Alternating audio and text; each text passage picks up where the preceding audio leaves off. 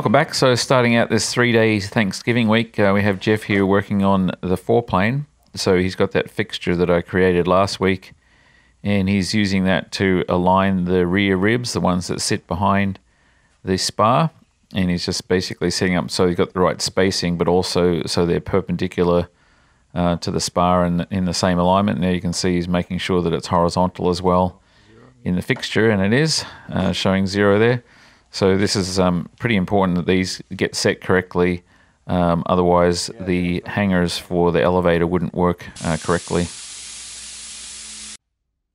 And moving on to the doors, now I'm actually in the process of starting to mask up around the frames here on the fuselage. So you can see I've got the yellow tape there on the outside and around that little strake extension there on the wing, and getting ready to set these up so we can do some priming. And now I'm a little further along. You can see I'm actually starting to mask up on the inside there. I wanted to protect everything so we didn't get overspray all in various parts of the cabin. I want to try and keep it sort of looking neat and tidy in there, even though a lot of it will be covered up with trim fixtures. And up in the nose compartment, you can see Dan has created this bracket there. That's the aluminum one sort of that you can see behind there. That's holding the hoses for the AC unit, the heater core and the AC unit in place. And we're going to put some rubber around there just to protect those hoses a little bit. And back in the cabin there, you can see that I got the roof done. I just used some brown paper on that. It was just easier to do it in smaller sections like that to keep it from hanging down. And I got the windshield underway as well. And Dan was keeping busy as usual, and here you can see he's got the reservoirs for the brake calipers in place, and a little bracket and little manifold made for those as well. And now we're on to Tuesday morning, and Jeff switched on to the other side and getting that jig lined up so he can bond those ribs in on the other side. And prior to that, Devon and Jeff created these platforms really quickly so I could actually mill the shapes for the trim panels in the rear of the cabin. So that first one's underway. And it didn't take too long, and Jeff had those 4 ribs there clamped and then bonded into place with some high sol. And just waiting for those now to set up, and then he runs through with a little right angle drill and match drills the holes in the ribs there that made up with the hinge hangers. And there's a couple of the hinge hangers there on the right hand side, just temporarily just set in place, but you get some idea of how they're going to sit. And as you can see here, pretty much got the whole fuselage now covered up with plastic, just so we don't get overspray sort of going on anything, including the engine in the back and the wheels and all that sort of stuff. So the job now is just to finish off the little bit of sanding and then clean everything up and plug the holes and get ready for primer. And Devon's just starting to mix up some high sol so they can bond the conduits into the wings. Now these are the conduits that are going to carry not only the rudder cables but also the wires for the lighting, for the lights on the wingtips, and also the wires for the analysis equipment we're putting in there in the wings.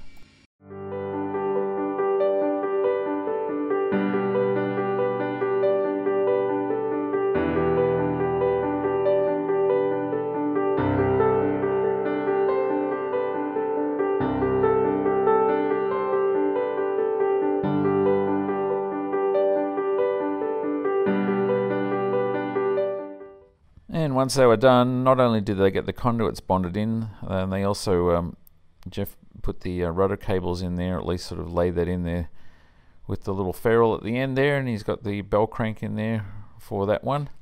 And as you can see, he's also got the other one sorted out on this side, so there's the conduit in there. So both of those done now, so that's good.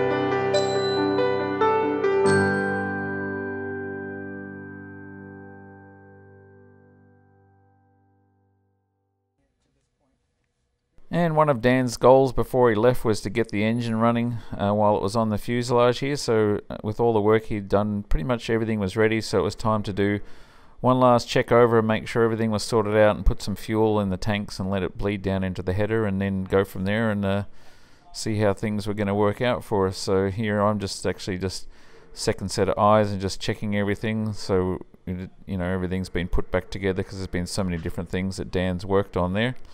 And just having one more look over just to make sure everything's going to be okay. And Dan was testing out the fuel pump and making sure that was working correctly, and also I was checking to make sure nothing was going to interfere with the belts on the front of the engine, anything get caught up there with all the new wires and everything there. But everything was looking pretty good, so it was time to actually crank it over and see what happened.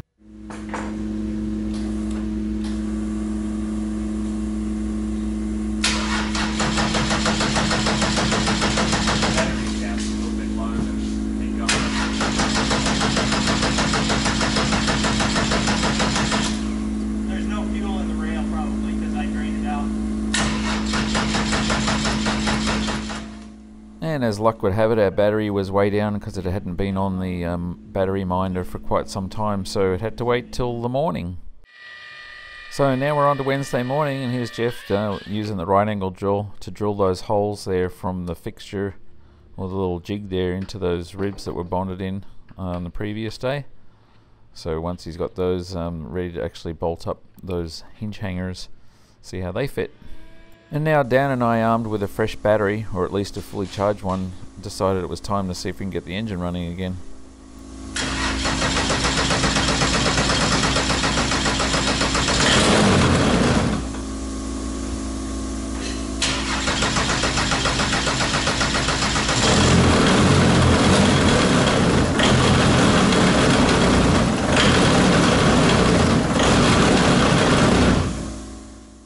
Well, it did start, but it wasn't running all that great. It was kind of hunting in the idle mode, where it was sort of fluctuating up and down from about 800 down to about 500 RPM.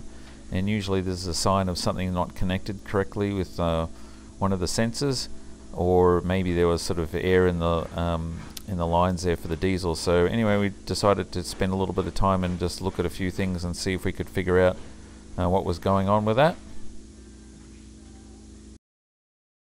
And overnight, the second of these panels there in foam for the trim panels in the rear cabin had completed on the CNC machine. So Devon and Jeff had taken both of them off and just sort of trimmed the sides off there with a hot wire, and we're prepping those up so they could actually lay up the carbon fiber over the top. And there's the second one there, and same as the ones that we did there for the ones on the doors. They'll just be a thin layer of carbon fiber that we'll be ultimately taking to the upholsterer. And after checking over a few more things, it was time for round 3 with the engine.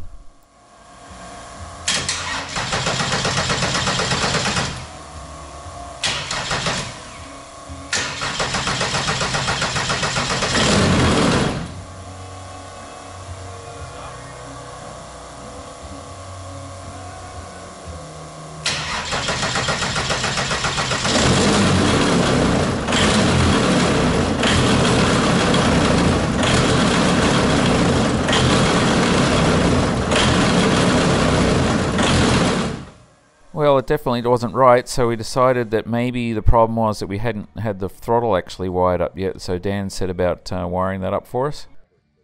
And Jeff and Devon got both of these plugs there, or these foam plugs I should say, covered in the perf film that we have there. That was kind of the prep way they did it before, so when the carbon's laid up, it'll release nicely from the foam.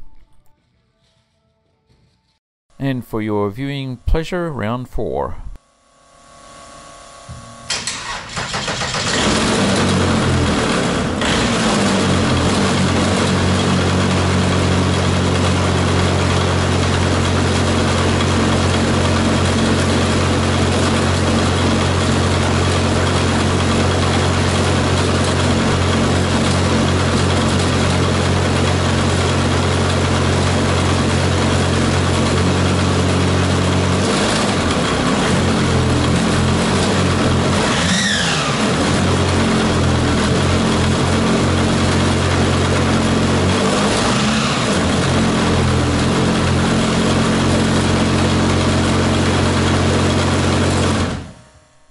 And I said to Dan that given all the hard work he'd put in on the engine, that he could have the first honour of blipping the throttle from the cabin. That's what he was doing there a couple of times.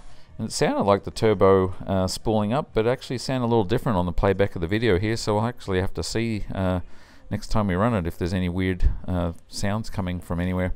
Anyway, so that's exciting. It's all working, and it all had to do with the fact that the throttle wasn't wired up correctly or at all. And sadly, it was Dan's last day, and so he began packing up.